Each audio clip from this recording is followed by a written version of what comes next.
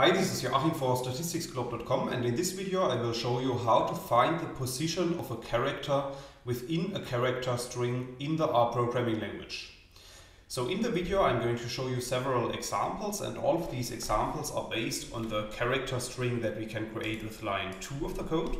So if you run this line of code, you will see that at the top right of RStudio a new character string object appears.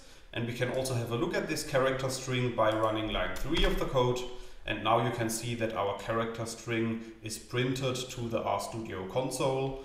And as you can see, this character string is just a random sequence of letters. Now let's assume that we want to know at which position of this character string the character letter B appears. Then we can apply the gregexpr function, as you can see in line 5 of the code. And within the gregexpr function, we simply need to specify the character string or the character pattern for which we want to search. Then we need to write a comma, and afterwards we need to specify the name of the data object in which the character string is stored. So if you run line 5 of the code, you will see that at the bottom in the RStudio console, a list is returned, and the first entry of this list are the positions of our character B. Now you can also see that this output is not really easy to read, and for that reason we can also wrap the unlist function around the gregexpr function, as you can see in line 7 of the code. So if you run line 7 of the code, the plain positions of our character B are returned. So as you have seen in the first example, we can use the unlist and the gregexpr functions to return the positions of the character letter B.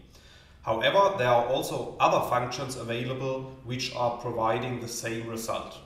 And in the second example, I want to show you how to return the position of a character in a string based on the which function and the strsplit function. And you can see the code that we need to apply to return the positions in line 9. So if you run line 9 of the code, you will see that at the bottom in the RStudio console, exactly the same output is returned as in example 1 of this video. So in other words, we can alternatively use the which and the strsplit functions to return the positions of the letter B.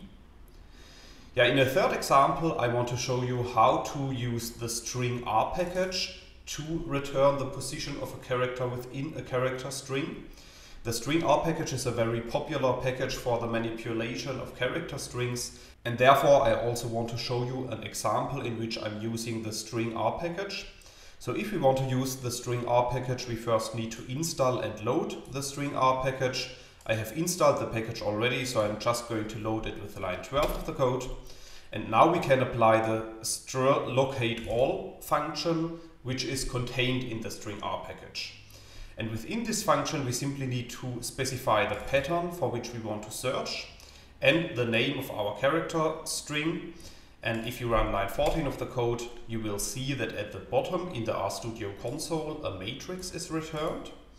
And this matrix is showing the starting position of our character pattern and the ending position.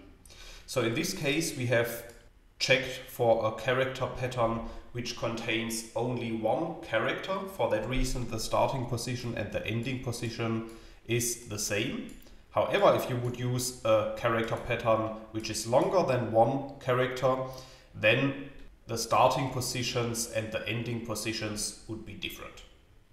So in this video, I have shown you 3 examples for the identification of character positions in a character string based on the R programming language. In case you want to learn more on this topic, you could check out my homepage, statisticsglobe.com, because on the homepage I have recently published a tutorial in which I'm explaining the R programming code of this video in some more detail. And I will put a link to this tutorial into the description of the video, so you can check it out there. Furthermore, if you have liked the video, I would be very happy if you leave me some positive feedback in the comments, or if you give me a thumbs up on the video, and make sure to subscribe to my YouTube channel to get notifications in future when I'm releasing new videos to the channel. That's it for this video. Thanks a lot. See you next time.